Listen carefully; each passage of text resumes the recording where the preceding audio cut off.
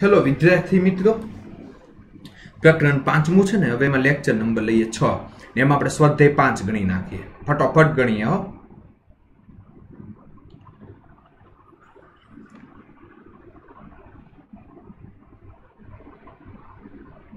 एक थी 10 दाखला छे ने साथे थोड़ा उदाहरण पण छे।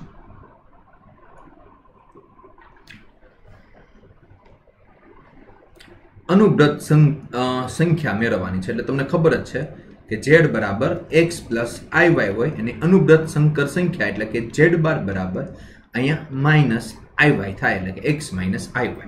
તો પહેલા તો આ સંખ્યા આપણે મેળવીએ કે 3 માઈનસ 2i છે અને 2 પ્લસ 3i આપેલો છે તો 1 plus 2i into 2 minus i આપેલો છે।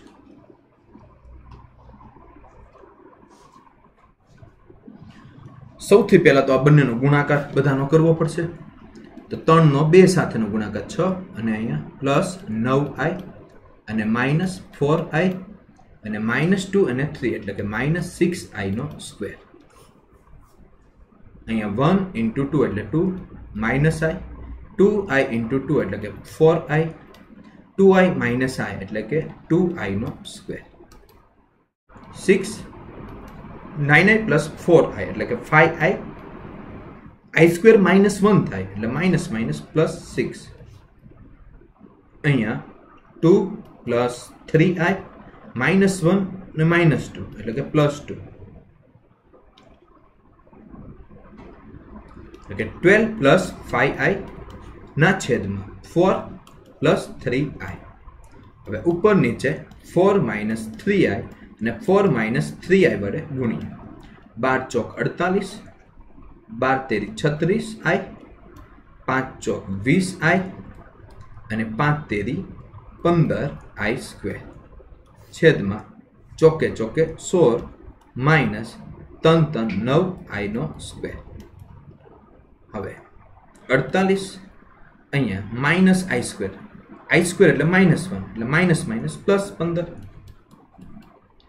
અહીંયા 36i માંથી 20i જાય એટલે માઈનસ 16i 16 વત્તા હવે માઈનસ i સ્ક્વેર એટલે માઈનસ 1 માઈનસ માઈનસ પ્લસ 9 48 વત્તા 15 એટલે કે 63 માઈનસ 16i છેદમાં આવશે 25। હવે અનુવ્રત સંકર સંખ્યા એટલે કે z બાર બરાબર 63 ના છેદમાં 25 વત્તા 16i ના છેદમાં 25 થાય એટલે કે માઈનસ નું પ્લસ થઈ જશે। નીચેની સંખ્યાઓના માનાંક અને કોણાંક મેળવવાના છે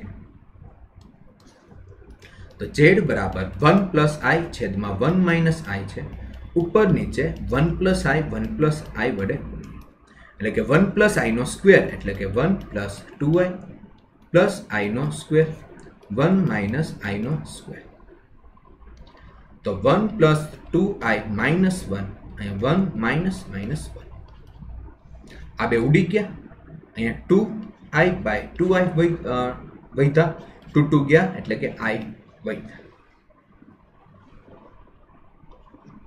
એટલે કે 0 z બરાબર 0 પ્લસ i વધ્યું એટલે કે 0 અને 1 આને લખાય a અને b। x 0 છે ને y બરાબર 1 છે એટલે કે પ્રથમ ચરણમાં છે।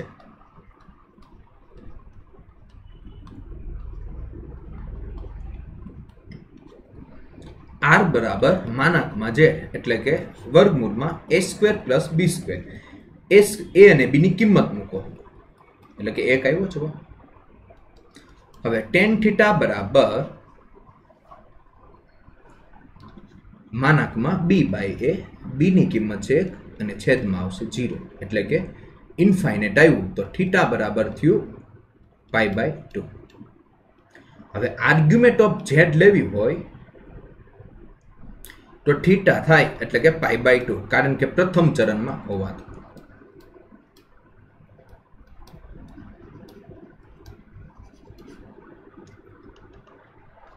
તો અહીંયા કોણાંક પણ મળી ગયો અને માનાંક પણ આપણને મળી ગયા। બીજો દાખલો લઈએ z बराबर 1/1 प्लस i है। ऊपर नीचे 1 माइनस i वडे गुणी नाखो એટલે કે 1 માઇનસ i ના છેદમાં 1 માઇનસ i સ્ક્વેર। તો 1 માઇનસ i હવે અહીંયા i સ્ક્વેર એટલે -1 એટલે કે અહીંયા 2 તો 1/2 માઇનસ i બાય 2 એટલે કે અહીંયા 1/2 અને -1/2 એટલે કે ab થયા। r બરાબર માનાકમાં z ને વર્ગમૂળમાં આવશે a square plus b square. a square એટલે કે 1/4 અને b સ્ક્વેર એટલે 1/4 એટલે કે 1/√2 આવ્યો છે। tan થીટા બરાબર માનાકમાં b બાય a। b એટલે -1/2 અને a એટલે 1/2 કિંમત મૂકી એટલે કે 1 આવ્યું। થીટા બરાબર થઈ ગયું π/4। હવે વિદ્યાર્થી મિત્રો આ જે છે ને x પ્લસ અને y અક્ષ છે માઇનસ એટલે કે ચોથું ચરણ થયું।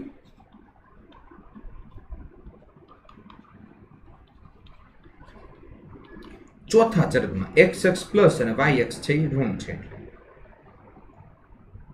હવે ચોથા ચરણમાં હોય એટલે કે આર્ગ્યુમેન્ટ ઓફ z બરાબર થાય -θ એટલે કે -π/4 થઈ ગયું। તો અહીંયા માનાક જોઈએ સંખ્યાઓનો માનાક એટલે 1/√2 અને કોણાક છે -π/4। ઉદાહરણ નંબર 15 છે કે x પ્લસ iy બરાબર a પ્લસ ib ના છેદમાં a માઇનસ ib। હવે બંને બાજુ માનાક લઈ લો એટલે કે x પ્લસ iy અને માનાકમાં a પ્લસ iy ના છેદમાં a માઇનસ ib। હવે આખો જો આવી રીતના માનાક હોય ને તો આપણે ગુણધર્મો શીખાય અને અલગ અલગ લખી શકાય એટલે કે માનાકમાં z1 ના છેદમાં માનાકમાં z2 લખી શકાય એટલે કે a પ્લસ ib ના છેદમાં માનાકમાં a માઇનસ ib। આનો માનાક થશે વર્ગમૂળમાં x નો વર્ગ વત્તા y નો વર્ગ। આનો માનાક થશે વર્ગમૂળમાં x નો a નો વર્ગ પ્લસ b નો વર્ગ છેદમાં વર્ગમૂળમાં a નો વર્ગ પ્લસ b નો વર્ગ। તો એક જવાબ આવ્યો। હવે બંને બાજુ વર્ગ કરતા એટલે કે x નો વર્ગ પ્લસ y નો વર્ગ બરાબર 1 થયું। આવી ગયો જવાબ। મોસ્ટ આઈએમપી દાખલો જો 3 + 2i sin θ ના છેદમાં 1 - 2i sin θ હોય તો શુદ્ધ વાસ્તવિક સંખ્યા હોય। એનો મતલબ કે જે કાલ્પનિક ભાગ હોય શૂન્ય થાય। x પ્લસ i હોય ને જો એને x લખો ને તો આને કહેવાય શુદ્ધ વાસ્તવિક સંખ્યા એટલે કે કાલ્પનિક ભાગ શૂન્ય થઈ ગયો। તો સૌથી પહેલા તો z બરાબર 3 + 2i sin θ અને 1 - 2i sin θ લઈ લે। ઉપર નીચે હું 1 + 2i sin θ અને 1 + 2i sin θ વડે ગુણીએ।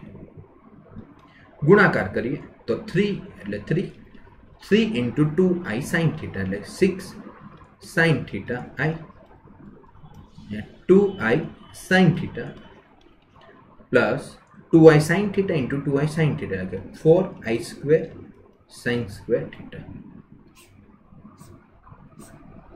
અહીંયા 1 - 4i² અને sin² θ।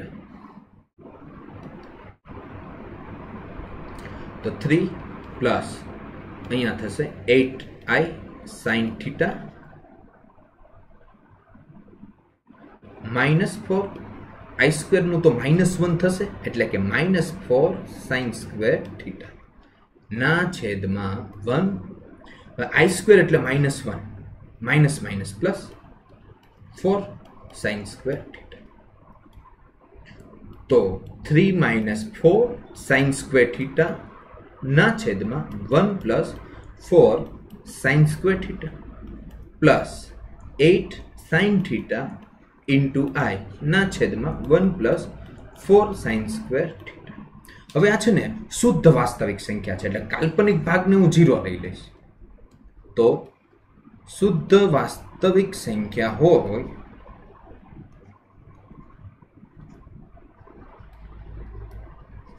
काल्पनिक भाग शून्य लेता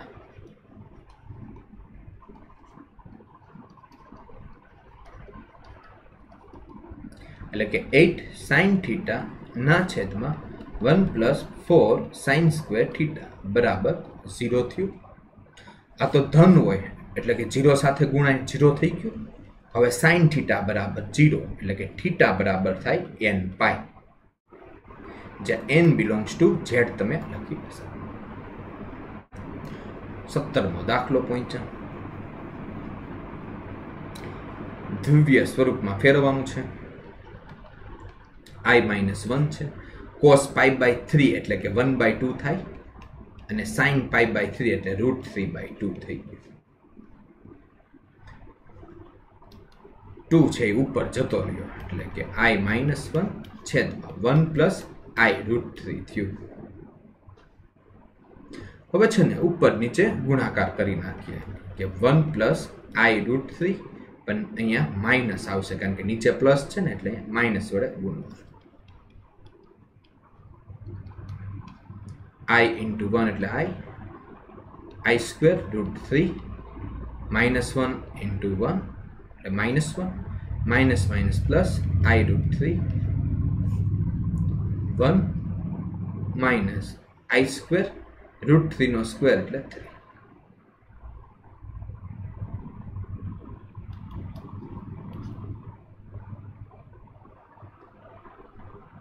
અહીંયા i² એટલે -1 minus minus plus √3 -1 plus i√3 છેદમાં 1 અહીંયા -1 અને 3.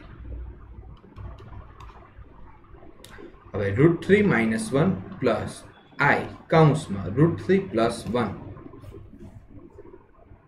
3 + 1 એટલે 4 2 વડે ધરાધરી ઉડાડી દઈએ એટલે √3 - 1/2 પ્લસ i કૌંસમાં √3 + 1/2 એટલે કે √3 - 1/2 અને √3 + 1/2. આ જે છે પ્રથમ ચરણમાં છે કારણ કે બંને ધન હોવાથી.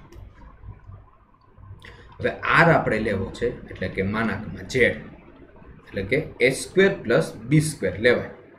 વર્ગમૂળ કરો પછી a એટલે આનો વર્ગ એટલે કે √3 - 1/2 આખાનો વર્ગ પ્લસ √3 + 1/2 આખાનો વર્ગ એટલે કે 3 - 2√3 + 1 પ્લસ 3 + 2√3 + 1 છેદમાં 4.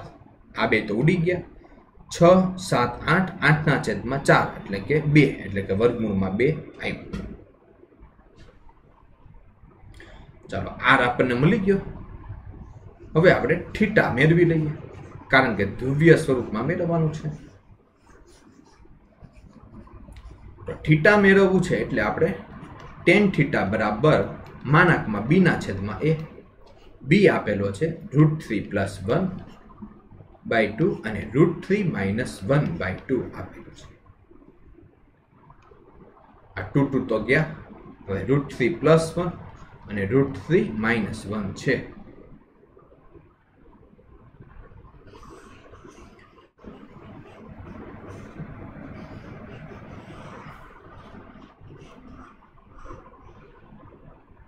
તો હવે શું થશે?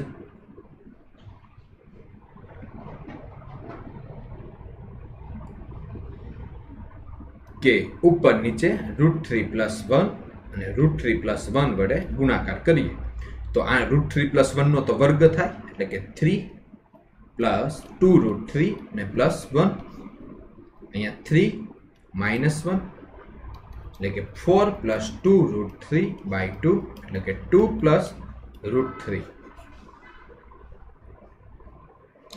ચાલો tan θ બરાબર આવ્યું √3 + 2.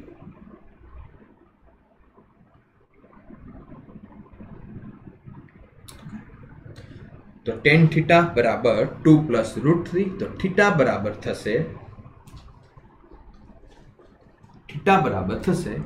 કે tan ઇન્વર્સ 2 + √3. ચાલો એટલું નોટ ડાઉન કરી નાખો.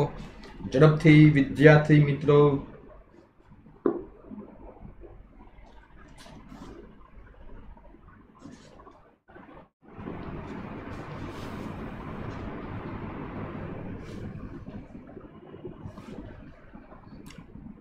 तो आर्ग्युमेंट ऑफ z बराबर थीटा एटले के तमे आ थीटा नी किंमत लखी शको। ओके,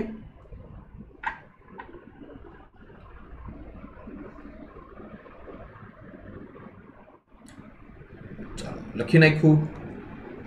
हवे स्वाध्याय 5.1 नो पहलो दाखलो छे किंमत मेळवो। हवे आई नी 18 घात छे अने 1 ना छेदमां आई नी 25 घात छे, आखानी 3 घात छे। हवे आने 4 ना गुणकमां लखीए એટલે आई नी एक काम करीए અને 2 नो आई नो स्क्वेर करो અને એની 9 પાવર। અહીંયા आई ने 1 ने 12 काढी नाखो, आई नो स्क्वेर અને અહીંયા 12 पावर, कारण के 12 दू 24, 24 ने 25 થાય એટલે आई स्क्वेर એટલે -1 છે એની 9 घात કરી નાખો અને અહીંયા -1 છે એની 12 घात કરો। અહીંયા તો -1 આવી ગયો કારણ કે -1 ની 9 घात થઈ એટલે અહીંયા તો ખાલી i વધ્યો કારણ કે 1 ની 12 घात એટલે પ્લસ જ થાય। ઉપર નીચે i વડે ગુણો એટલે નીચે તો i સ્ક્વેર વધ્યો।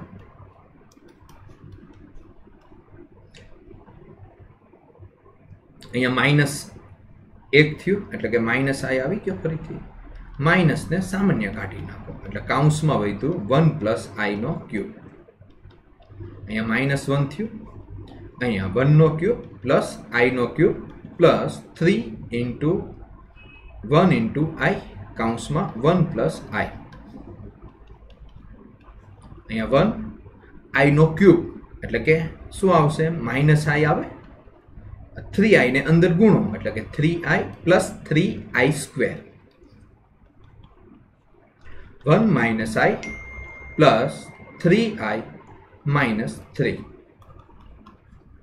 minus 3 plus 1 એટલે -2, 3i minus i એટલે કે 2i થશે। માઇનસ વડે ગુણિત થયો તો 2 minus 2i।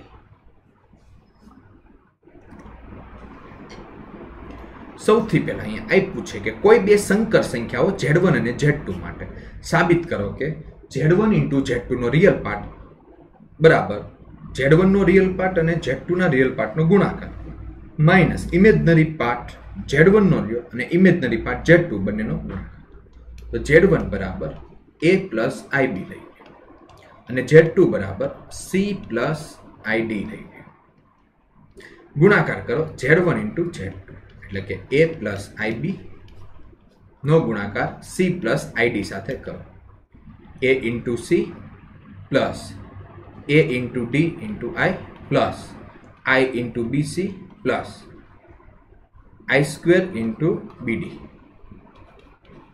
ic। હવે I square એટલે -1 થાય એટલે કે -bd।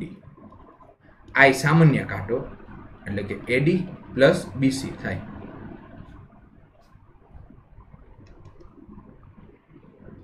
એટલે કે real part of z1 z2 बराबर ac minus bd અને સમીકરણ નંબર 1 આપ્યું। હવે શું કરો, આ આપણું શું થઈ ગયું, ડાબા થયું। હવે જબા મેળવવા માટે સૌથી પહેલા રિયલ પાર્ટ ઓફ z1 લઈ લ્યો એટલે કે a થયું। એટલે કે બીજું રિયલ પાર્ટ ઓફ z2 મેળવી લ્યો એટલે કે c, imaginary part of z1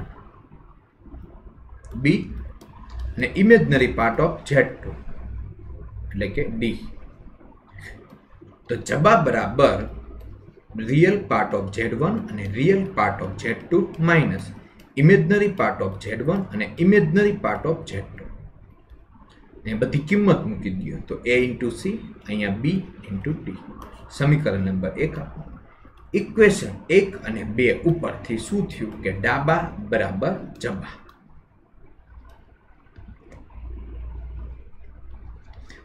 આનું પ્રમાણિત સ્વરૂપમાં મૂકવાનું છે। તો સૌથી પહેલા 1/1 minus 4i minus 2/1 plus i into 3 minus 4i by 5 plus i cross गुणाकार करो એટલે કે 1 plus i અને -2 વડે ગુણો એટલે -2 minus minus plus 8i છેદમાં 1 minus 4i into 1 plus i 3 minus 4i by 5 plus i અહીંયા 9i minus 1 1 into 1 plus i minus 4i and minus 4i no square.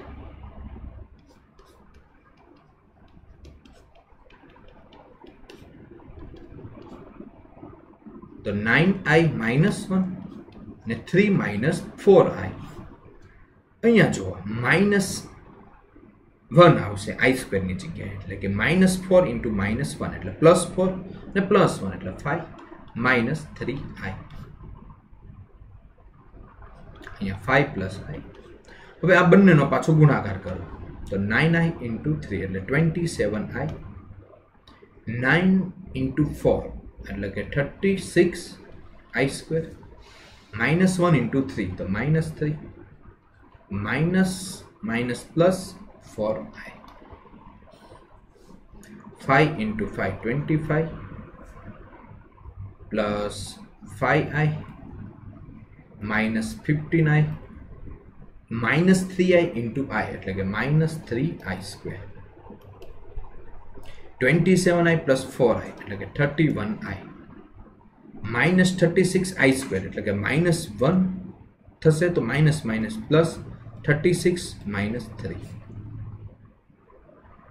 તો 25 plus 5i minus 15i એટલે minus 1 into minus 3 એટલે કે plus 3 તો 31i plus 33 28 minus 10i દાખલો પણ બહુ લાંબો છે હજી આગળ ગણવું પડશે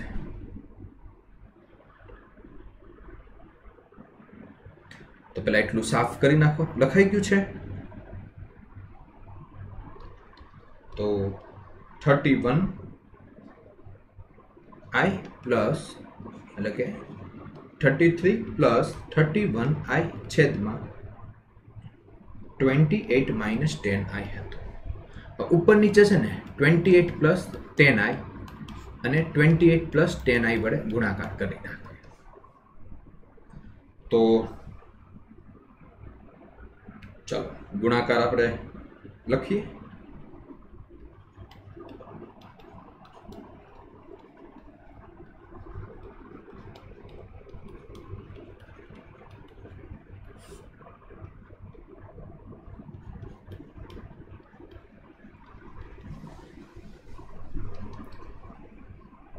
तो चलो सादरूप शू आवशे बधायनुं सादरूप करशो एटले 614 वत्ता 1198i छेदमां 884 एटले के 307 ना छेदमां 442 वत्ता 599 ना छेदमां 442i नवरा पड़ो ने એટલે ગુણાકાર કરી નાખજો બરાબર છે ને ગુણાકાર કરતો રહે આવડે છે ને ગુણાકાર કરતો યસ હા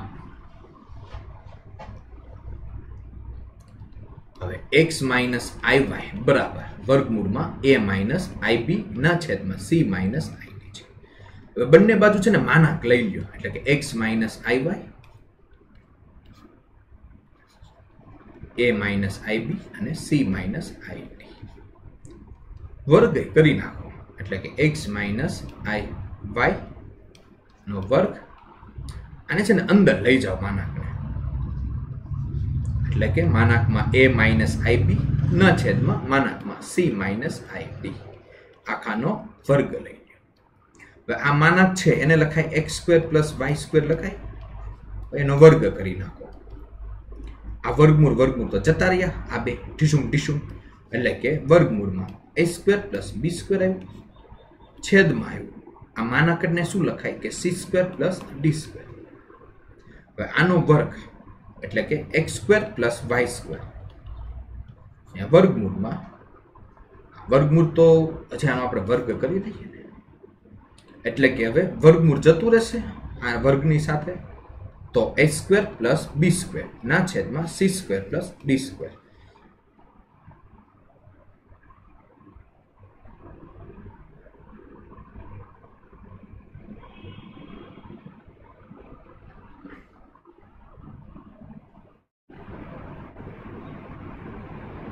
ઓકે,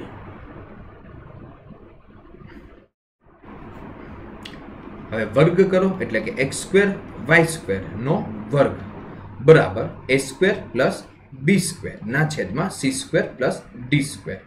એટલે કે આનો માનાંક આવે વર્ગમૂળમાં x² + y² ને એનો વર્ગ એટલે આ વર્ગ જતા રહ્યા એટલે વધ્યું x² + y². હવે આ બે તો વર્ગમૂળ જતા રહ્યા છે.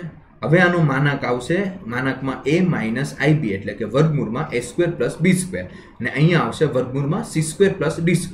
હવે આ બધાનો પાછો આપણે વર્ગ કરીએ એટલે કે a² + y² આખાનો વર્ગ બરાબર a² + b² ના છેદમાં c² + d². ધ્રુવીય સ્વરૂપમાં ફેરવો. જોઈએ કે 1 + 7i છે છેદમાં, હવે આનો વર્ગ કરો એટલે કે 4, અહીંયા -4i + i નો વર્ગ, તો 1 + 7i અહીંયા 4 - 4i ને i² નું -1 થશે, તો 1 + 7i 4 માંથી 1 જાય એટલે 3 - 4i. હવે ઉપર નીચે છે ને 3 + 4i અને 3 + 4i ગુણાકાર કરી, તો 1 નો 3 સાથેનો ગુણાકાર એટલે 3 અને +4i, 7 તેરી 21i ને 7 ચોક 28i નો વર્ગ, 3 3 9 -16i નો વર્ગ, 21 ને 4 25, હવે અહીંયા 28i² એટલે કે -28 + 3 અને 25i છેદમાં 9 + 16, કારણ કે i² બરાબર -1 લીધું એટલે કે -25 + 25i છેદમાં 25, 25 વડે ભાગીએ એટલે કે -1 + i થાય, એટલે કે -1 અને 0, સોરી 0 નહીં પણ 1 જ આવશે, એટલે કે a b. હવે x એક્સિસ માઇનસ છે અને y પ્લસ છે એટલે થશે બીજા ચરણમાં છે, તો r બરાબર માનાંકમાં z બરાબર વર્ગમૂળમાં a² + b², a અને b ની કિંમત મૂકો એટલે કે 1 + 1 તો વર્ગમૂળમાં 2. હવે tan θ બરાબર માનાંકમાં b/a છે, b એટલે 1 અને a એટલે -1 એટલે કે 1 આવ્યું, તો θ બરાબર π/4. તો આર્ગ્યુમેન્ટ ઓફ z એટલે કે π - θ, કારણ કે આ બીજા ચરણમાં હોય ને એટલા માટે થીટાની કિંમત મૂકી દીધી. હવે 4π - π એટલે કે 3π/4 આવ્યું, તો z બરાબર થયું કે વર્ગમૂળમાં 2 cos 3π/4 પ્લસ i sin 3π/4. બીજો દાખલો કે z બરાબર 1 + 3i ના છેદમાં 1 - 2i છે, ઉપર નીચે 1 + 2i વડે ગુણાકાર કરીએ. હવે ગુણાકાર કરીએ એટલે 1 + 2i અહીંયા 3i × 2i એટલે કે 6i નો સ્ક્વેર, 1 - 4i નો સ્ક્વેર, 1 અહીંયા -1 થશે i² બરાબર એટલે કે -6 પ્લસ 5i છેદમાં 1 - 4 i² એટલે -1, તો -5 + 5i અહીંયા 1 + 4 એટલે કે 5 વડે ઉપર નીચે ભાગીએ કે -1 + i. જુઓ તો કે -1 + i આગળના દાખલા જેવું થયું પ્રથમ દાખલા મુજબ. હોમવર્કમાં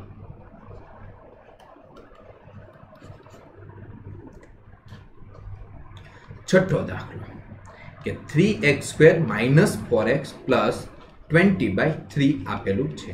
तो अहींया a बराबर 3 छे अने b बराबर -4 छे अने c बराबर 20/3 छे।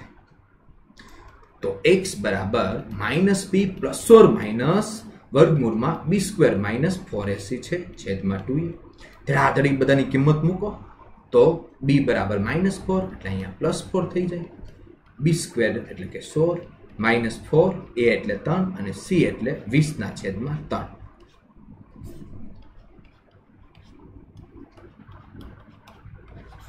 3 તો ઉડી ગયા, 16 - 80। હવે 4 + 4 - 80 માંથી 16 જાય એટલે -64 આવી ગયા, छेदमा 6 आव्या। तो हवे अहींया 4 अहींया +4 - 64 નું વર્ગમૂળ 8 ને -1 નું વર્ગમૂળ अहींया थशे, पर अहींया i लई गयो એટલે 6। तो 4/6 એટલે 2/3 લખાય અને 8/6 એટલે કે 4/3। तो 2/3 ± 4/3 i તમારો जवाब आव्यो। सातमो दाखलो x² - 2x + 3/2 = 0। तो a बराबर 1 એટલે કે x² નો સહગુણક 1, b बराबर -2 અને c बराबर 3/2। હવે x बराबर -b ± रूट में b² - 4ac/2a। b એટલે -2 એટલે કે અહીંયા +2 થઈ ગયું। બધાની કિંમત મૂકો ઝડપથી એટલે અહીંયા 4, અહીંયા a એટલે 1 અને c એટલે 3/2। અહીંયા 2 વડે ઉડી ગયા એટલે 2 - 6 સોરી 4 - 6 છે એટલે -2 આવ્યો છેદમાં 2 + અને √2 તો છે, હવે રૂટમાં -1 એટલે √2 i છેદમાં 2 એટલે કે 1 + √2/2 i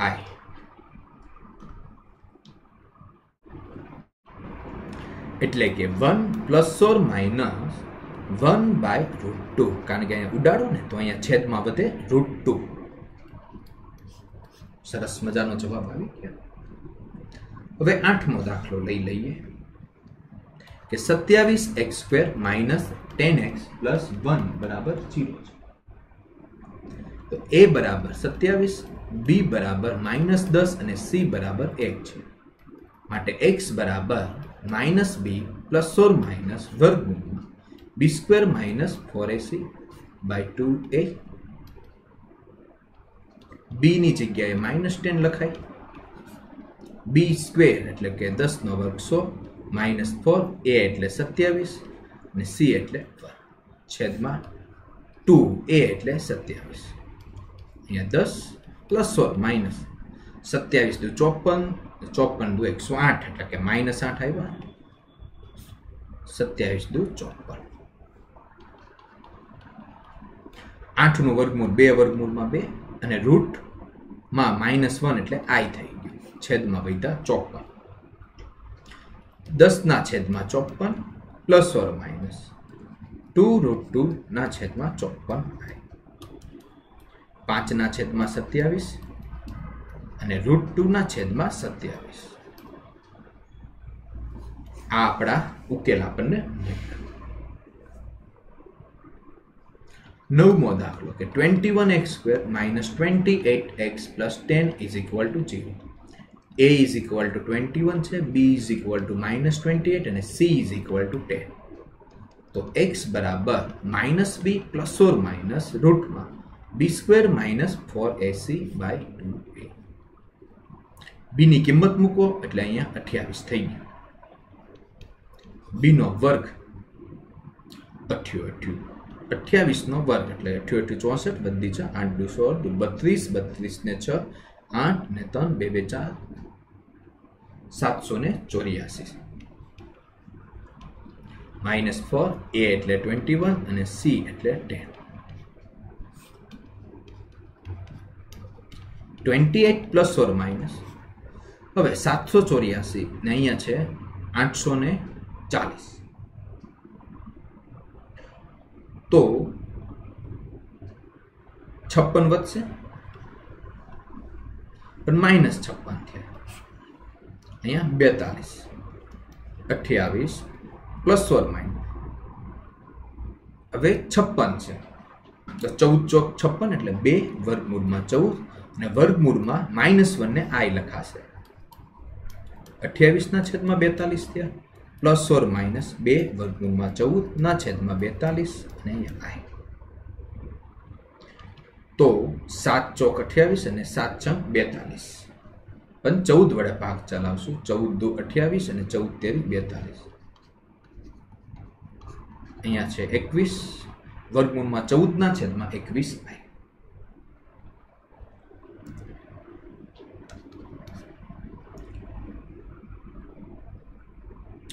Z1 Z2 ની તો કિંમત છે પણ આપણે માનાકમાં Z1 પ્લસ Z2 પ્લસ 1 ના છેદમાં Z1 માઇનસ Z2 પ્લસ 1 મેળવવું છે. પહેલા તો આપણે માનાક પછી લઈશું. પહેલા આની કિંમત આ મેળવી લઈએ. તો Z1 ની કિંમત લખો, Z2 ની કિંમત લખો અને પ્લસ 1. Z1 ની કિંમત લખો અને Z2 ની કિંમત લખો પણ માઇનસ વડે ગુણાકાર કરી એટલે કે -1 માઇનસ i પ્લસ 1. i ઉડી ગયા. 2 પ્લસ 1 પ્લસ 1 એટલે 4y. -1 પ્લસ 1 ઉડી ગયા એટલે કે 2 માઇનસ 2i. 2 કોમન નીકળીને ઉડી ગયા એટલે કે 1 માઇનસ i. હવે ઉપર નીચે છે ને અહીંયા 1 પ્લસ i અને 1 પ્લસ i વડે ગુણાકાર કરીએ એટલે નીચે 1 માઇનસ i² થઈ ગયું એટલે કે 1 અને માઇનસ 1 અને માઇનસ એટલે કે પ્લસ 1 એટલે આ 2 તો ઉડી ગયા. હવે 1 પ્લસ i. તો આપણે Z1 પ્લસ Z2 પ્લસ 1 ના છેદમાં Z1 માઇનસ Z2 પ્લસ 1 નો માનાક લેવો છે એટલે કે માનાકમાં 1 પ્લસ i એટલે કે વર્ગમૂળમાં 1 પ્લસ 1 એટલે કે વર્ગમૂળમાં 2. ઓકે વિદ્યાર્થી મિત્રો, તો અહીંયા સ્વાધ્યાય 5 ના 1 થી 10 દાખલા પૂરા થાય છે. તો નેક્સ્ટ લેક્ચરમાં આપણે 11 થી 20 દાખલા જોઈશું. ફરીથી મુલાકાત લઈએ. ધન્યવાદ.